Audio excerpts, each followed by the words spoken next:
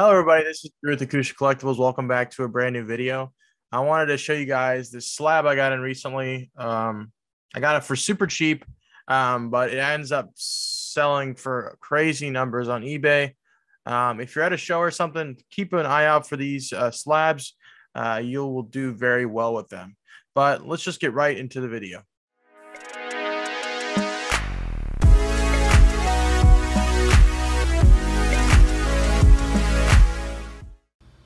Hello everybody, this is Drew. I wanted to show you guys a few coins today. First we're going to be introducing this very rare 2.1 generation NGC slab. So I'm going to tell you a quick story about this slab before I tell you kind of what it's worth. And this slab was actually found at a show down in Tyler, Texas. I was walking around the booths and everything, and I researched a slab like this, and I know these slabs go for a lot just because of this white label here. So if there's basically just the white label, no background, that's something you should look out for an NGC fatty. You can also tell by the side that it's more of a fatty holder, and you can see the gold writing on the back. Now the 2.0, which is different from the 2.1, is which I have in my hand. The 2.0 has the writing on the inside of the slab, and the 2.1 has the writing on the outside of the slab. So that's how you can tell the difference. But like I said, I was walking along the booths, and I knew this slab was very expensive if I were to get it. And so I asked the dealer. He said, "Hey," or I said, "Hey, can I look at this coin and this coin?" You know, I wanted to see what he had on him. And then he picked up his gray sheet. So I was like, I know. When he picked up his gray sheet, I knew that he didn't know what the slab was, and so I knew I was getting it for a great deal. So I ended up paying $50 for this coin, and it's going to be sitting in the personal collection for a while. But let me put a sold comp on the screen of a 1926 that sold recently on eBay. This coin is almost the same caliber as that one. This one's a little bit more of a common date. But the way you make money in this industry, from my opinion, is just having more knowledge than the next guy. And so what I did with this holder is I walked around, basically. I walked around and said, "Hey, what's wrong? What's wrong with this picture here? Or do you know anything about this?" I asked like 5 or 6 dealers at the show. They had no idea what I was talking about. One said, "Oh, it's a 1928." I'm like, "No, it's a 1923." Nobody knew this holder was worth anything. A whole dealer day before passed by, and nobody knew. And so when I bought it, I knew I was getting a good deal for it, and I'm extremely happy and lucky to have bought this coin. And I got like a bunch of messages on Instagram asking about it, but I'm just going to keep it for now, just because you don't see these every day, and I don't know, I really like the coin. But I wanted to show you guys a few other coins from the show, some more toned coins, and also some more deep mirror proof-like coins as well, and some more key date stuff. So this is an 1890 Morgan silver dollar. The reason why I bought this coin is because it has this beautiful rim blue toning to it, and so with tougher dates like the 90, this coin is, you know, in 64 it's a little bit more expensive, but it's like a $175 coin. So when I saw this blue rim toning on it, I thought, you know what, finding toning on a higher or a more tougher date is worth buying. So I ended up buying this coin for my toned customers, and I really like the vibrancy of it. I think it's pretty beautiful. And yeah, it's a really neat piece. The next coin I wanted to show you guys today was this monster. So this is a 1934D piece dollar, graded MS65. So MS64 is pretty cheap. I think it's pretty low. I think it's like a third of what MS65 price guide's for. I talked to a dealer the other day, and he's like, you know, I just want to get rid of this coin, and I don't really care what happens to it. And so I bought it for like under gray sheet. And so when someone offers you a coin that's a key date under gray sheet with true views and some decent toning when you pull up the true view, then it's worth your buy. And so what I bought this coin, and surprisingly, when I put this up for a bin on the Facebook group, someone bought it in like 6 minutes. So it's an extremely rare piece to find on 65 and higher, and so I'm really glad with the sale on this coin.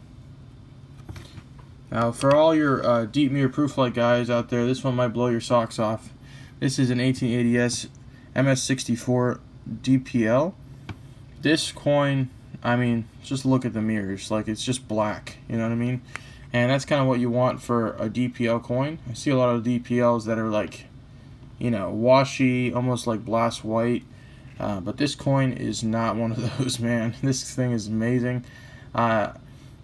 When you buy deep mirror proof light coins, the ones that would sell quicker are the ones that are more what someone would imagine a deep mirror proof light would be. Black fields, really frosty devices, and this coin met all of those.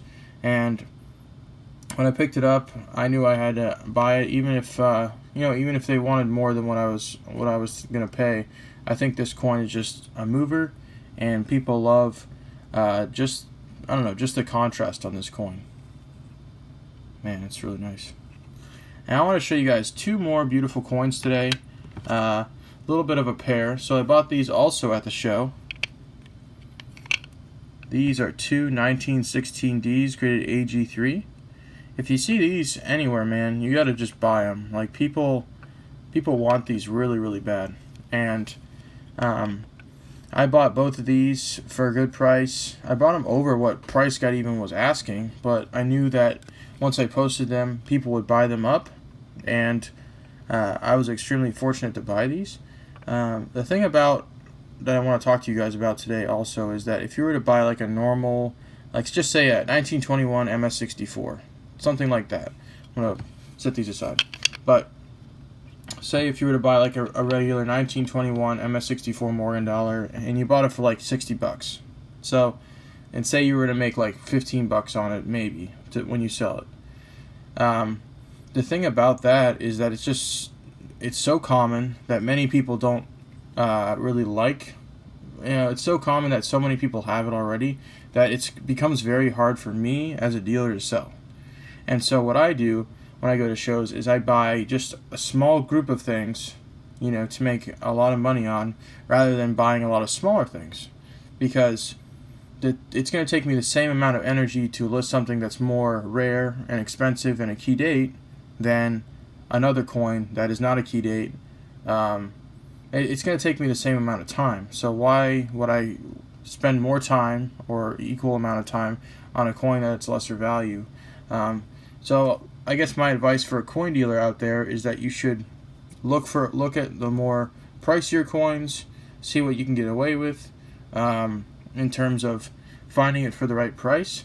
So I've really just stayed away from, you know, common date 1880s MS64s and all that stuff. For me, it just takes so much energy that I would rather work with stuff like this if you're going to be selling from home.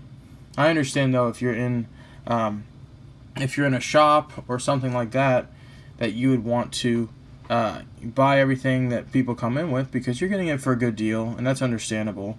But with all the pandemic and everything that's going on and the shutdowns and stuff that's continuing to happen, I would say for a stay-at-home dealer that buying quality over quantity is more important. It's the way that you're going to be making most of your money, and it's going to take up less of your time. And the way I've been doing it for the past few months has been buying quantity over quality. And this past like month and a half, I've really changed the way I've thought about coins. And I've just been buying choice premium quality coins instead of the bulk of stuff, you know.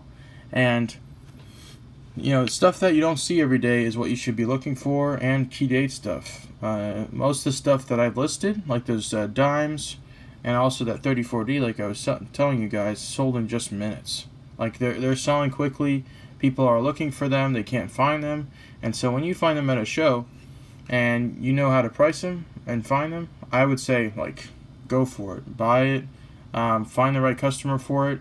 And it will sell over a common date coin. And So I hope you guys enjoyed these groups of coins today. I'm just so stoked and happy to show you guys these. They were an amazing group, and the Tyler show. If you guys are ever in Texas, they had a Tyler show this weekend, but they should be having one soon, I believe.